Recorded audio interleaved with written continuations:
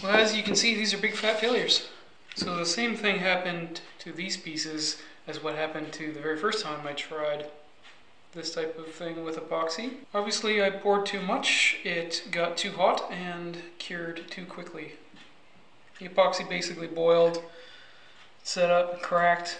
You know, I feel like I followed the instructions on this. This is 2 inches thick. It says on the label that you can pour it up to 2 inches thick with small molds.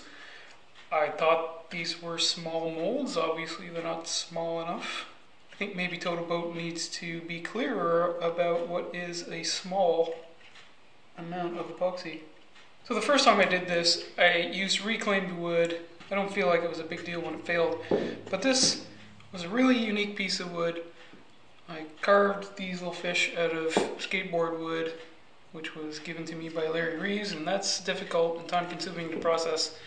So I'm pretty frustrated that this happened, especially considering I feel like I followed the instructions. I'm very grateful to Total Boat for sending me the kit to try out. It was fun to experiment with. Unfortunately, it's obviously not the right product for the type of things I want to do. So if you made it this far, thanks a lot for watching. Really appreciate you tuning in. We'll see you next time in Kamey's Garage.